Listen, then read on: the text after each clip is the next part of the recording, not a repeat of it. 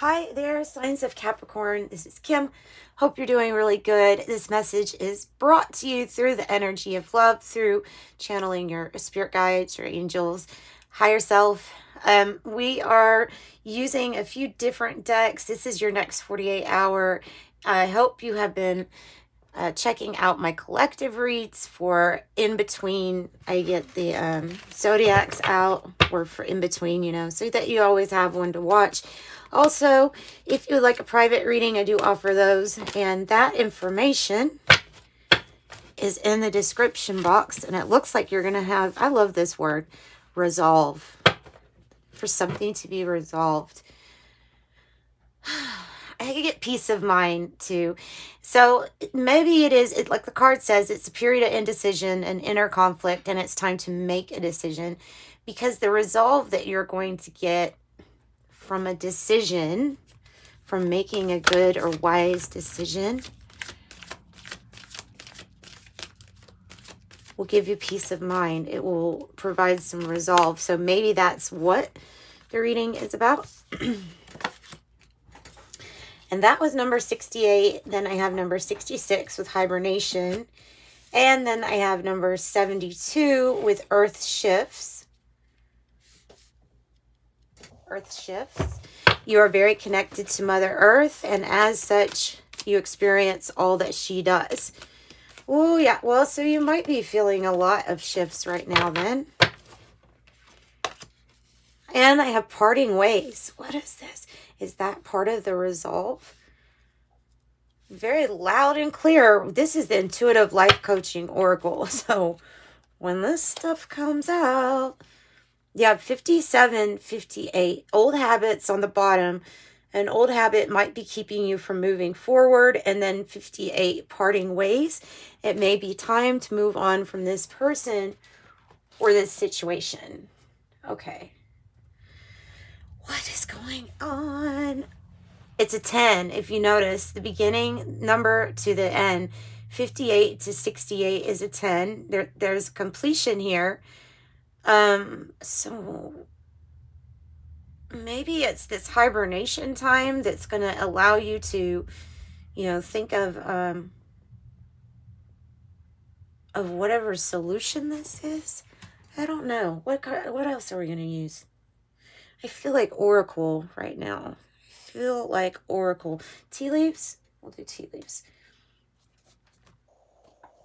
We'll do tea leaves, and then we'll definitely do an angel number card, just because of the 10s. It's really standing out to me. So let's see. Capricorn. And my mother, my angel, helps me out here. She has passed on, but definitely is helping on the other side. So she was a Capricorn, and that there's a very strong tie to Capricorn in my life. So let's get some tea leaves for you, Capricorn. Let's see what else this could possibly be about. That's good.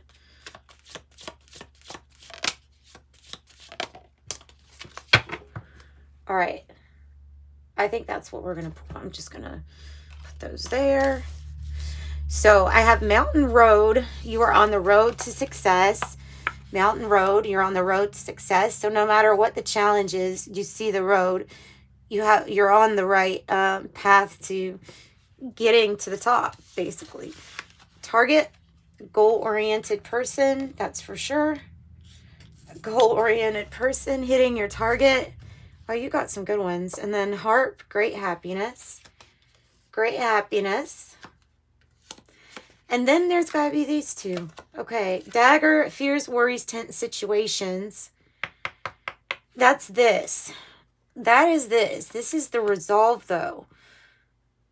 This is what you're going to resolve.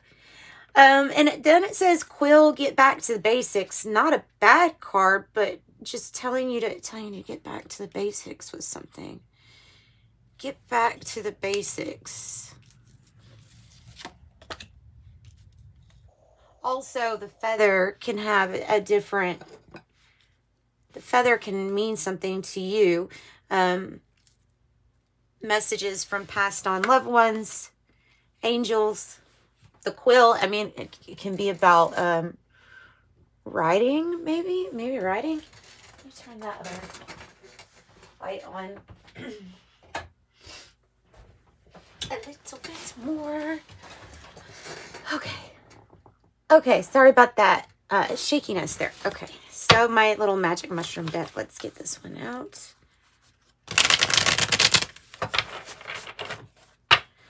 Let's see what the tarot has to say regarding how to get some resolve here, Spirit. We obviously want to know about that. I don't know. I feel like probably this Earth Shifts card also has to do with parting ways. Being somewhere where you feel better. Being somewhere where you feel better.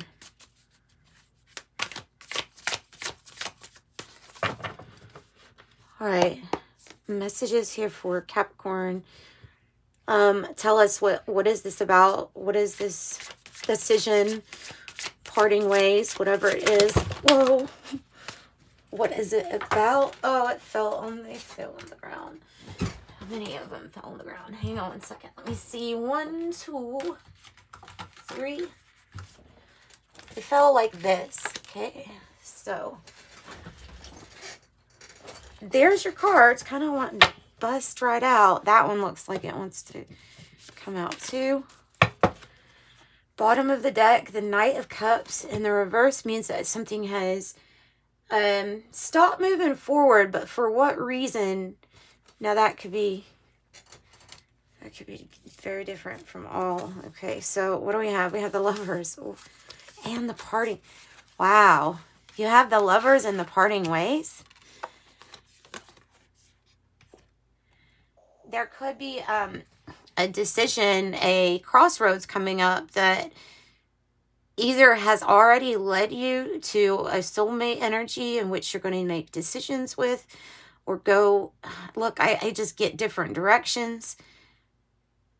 This being like this, though, I mean, it could be like one door opens, several paths are open too. One path closes, a ton of paths open. You don't want to go backwards. Like, you don't want to go backwards.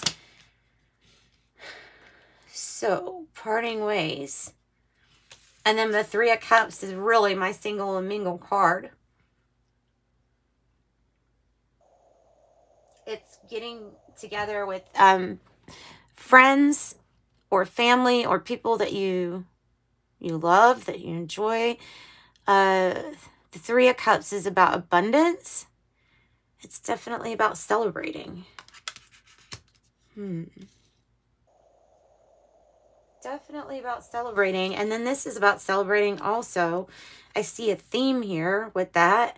6 of Wands. That energy, by the way, is a Gemini kind of energy with that Lovers. Is very sociable, right? And it's dealing with another energy. Also could be the crossroads. Like the two could represent the crossroads. The Three of Cups, Cancer energy, and then the 6 of Wands, Leo, which is a celebration. You have another Leo energy here with the 7 of Wands. I always look at this one as like a sign. So you're celebrating, rejoicing. This is getting recognized by others, by other people too. Well, they have it with them. Like the queen ant is getting recognized by all the little worker ants. But everybody is like celebrating you here in this card. And the 7 of Wands, to me, it's like when you get this inspired action. And like you know which way to go. You know which way the signs are pointing you to go. You're kind of like, with the 7 of Wands, you're on a roll. You're on a roll. Oh, and this is what you're trying to be, the 5 of Pentacles. And then there's the King of Cups in the reverse. Hibernation. Oh, okay. So this is more so about spending time with meditation and rest. Spending time alone without as many extras as possible at the moment. If materialization, I mean, you know what I mean? Like if like overindulgence or overly being involved in material things, this is kind of like getting away from that, and it's going down to the smaller, like, this is just you alone with this situation. Spend some time alone, rest, and figure out how to resolve a situation. It might be about being on your own or going your own way. The King of Cups in the reverse. The King of Cups in the reverse is a situation that obviously with this period of indecision or inner conflict, it makes us feel emotionally off balance. So it could be a very emotional time. It can be a time to think about, hey, what do we do? Five of Pentacles can be if you're worrying about something, if you have health issues to worry about, or if you have financial issues, something that's on that material realm, or something that you can, that's tangible, like you can touch.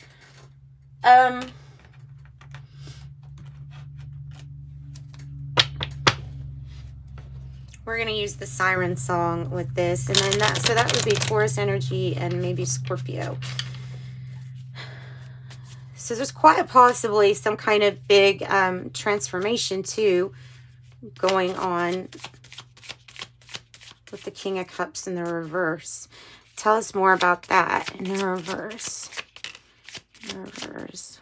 Something wasn't what you were expecting. Expectation. What is expected of you? Whoa, okay. What is expected of you? And then I have the Man. 29.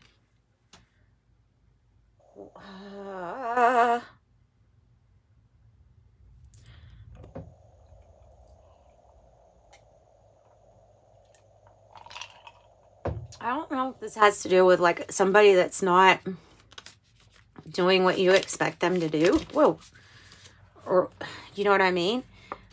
Possibly being in trouble or having some issue with authority or rules and regulations. The military, number 22, is doing what you're expected to do. It's adhering to the laws, the regulations. It is the people that kind of like make them too, though. It's the people that are like over the rules, laws, and regulations also. It could be a powerful friend, for example. This could have to do with some kind of loss of some sort or something that was taken.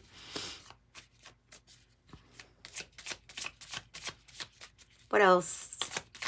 Oh, well, that's good. And I have similar colors too. Okay. Clover is success, luck. It's finding fortune. And then I have prison, parting ways, prison. Okay. Oh, so these cards are usually metaphors, people. So this parting of the ways could lead you to some kind of great happiness of feeling like you're broken out of some kind of prison, whether it's a mental prison or whatever it is. There's some kind of luck or success coming in for you. It feels like there's some kind of trade-off in life. I know that sounds really crazy, but there is some type of trade-off in life. The Anchor, something that will make you feel more grounded. What's the problem with this energy here? Making you upset. Making you upset. Trying to build with stability and for good health, longevity. The Tower in Lenormand is about that. It is about health, longevity. It's about consistency. It's what you're expecting. Oh, wow. You might get, actually, this is a good message. You might get more than what you were expecting. You might get more that you were expecting. You may get a period of rest, and then what you weren't expecting was for something to grow and become big and healthy and strong. Tell me about stars. 16. Stars 16, and that's the Lenormand one.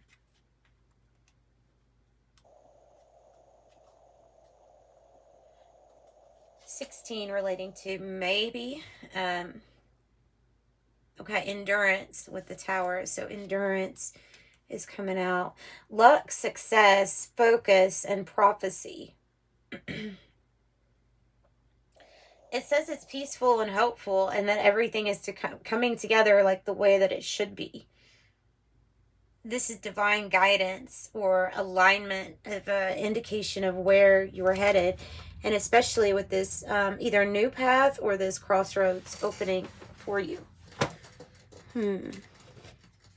Two of those cards that mean luck, success, fortune coming out for you so far.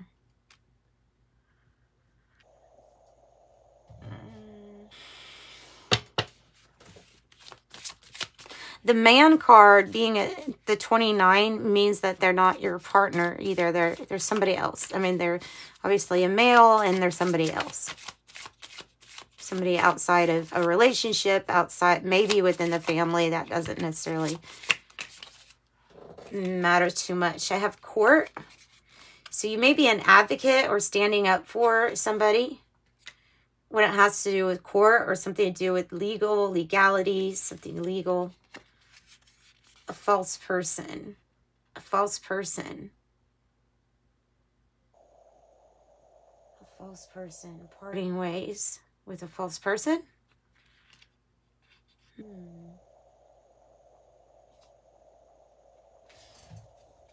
What is the false person referring to for Capricorn? The Siren to the Man. Two men, three men. This is you, man or woman. This is you. You're in the middle of a situation where somebody is not who they seem. Their actions don't match their words, or they are not genuine. Their offer doesn't feel genuine. Their excuses don't feel genuine. You're in between, and you're having to look.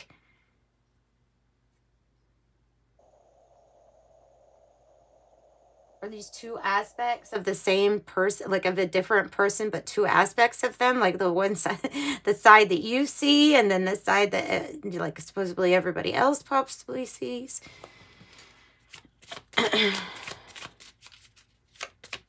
Because it certainly looks like different people, right? And look, the ring's coming out, highly desired, wanting a commitment with you, but there's more than one, and one you feel like is a false person or not acting like themselves. And then I have Great Fortune on the bottom. Let's see. Desire. Message of concern. Coming out of some kind of financial hardship too. I'm just channeling this information. There's a lot, and these things seem so mixed up. Why do these things feel like that? It's like I'm doing Capricorn's reading, but I feel like this is about others here.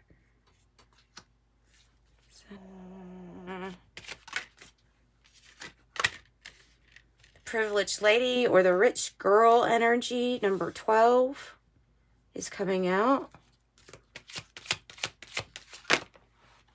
And the pathway.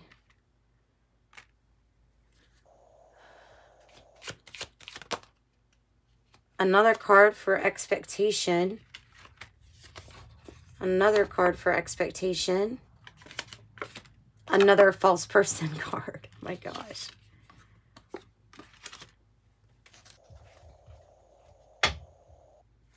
And the gift. And the gift. Okay, so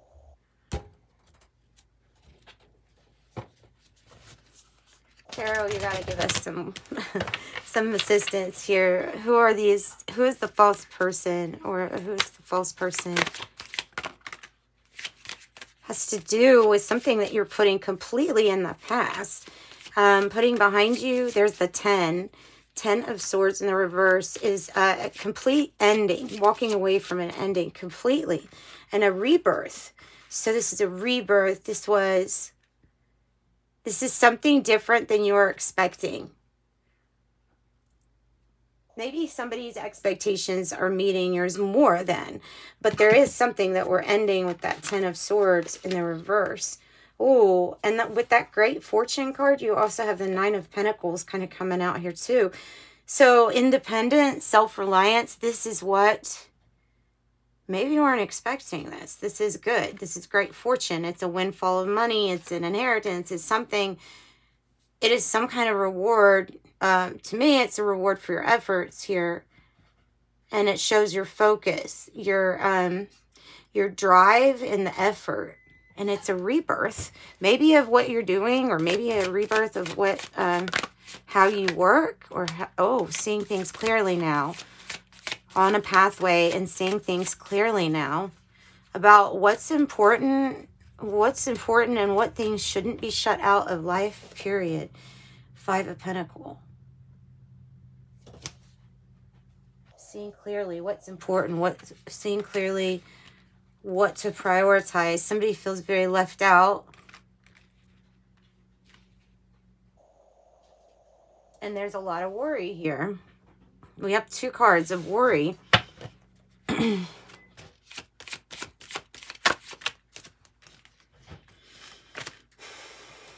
I have the Strength card, which is confidence, strength. And it might be, usually the Strength card comes out when I have a reading that says something about this. So the 58 card, the Parting Ways, whenever you see that, and then the Crossroads, usually the confidence has to do with that. And especially for Capricorns, because there's this tie with the strength and confidence of, there's like no time to worry about some security issues at that exact moment, because you're needing confidence, bravery. There's something to act on right that moment. And so it's different. It's very different than Capricorn energy. This is something sudden. It's going to take confidence though.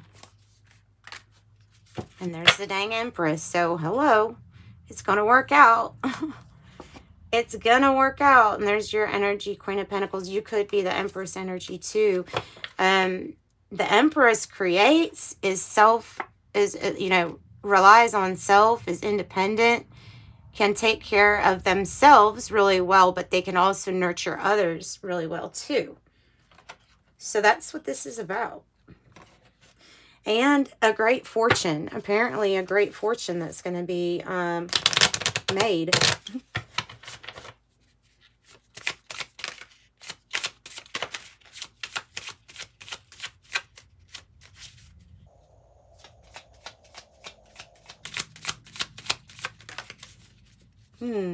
Whatever you do, especially artistically, your beauty, your intelligence is being looked at as like divine. It's effortless artistic. It's effortless beauty.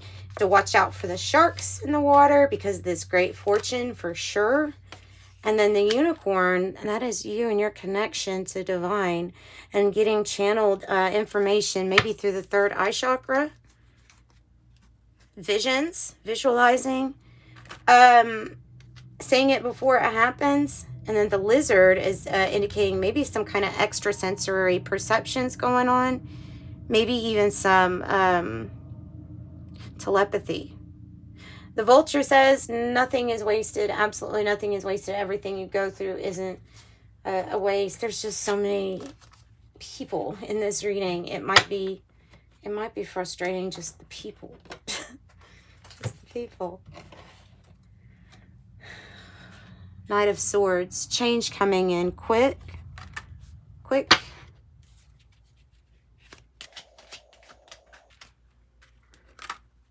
88. Oof, maybe that's that type of change with the wealth. Maybe it has to do with finances. That wealthy means a lot of things, right? 88, you are on the cusp of a prosperous, abundant spiritual life. You will find numerous opportunities for success and achievement, all of which will bring financial and material abundance into your life. I am wealthy.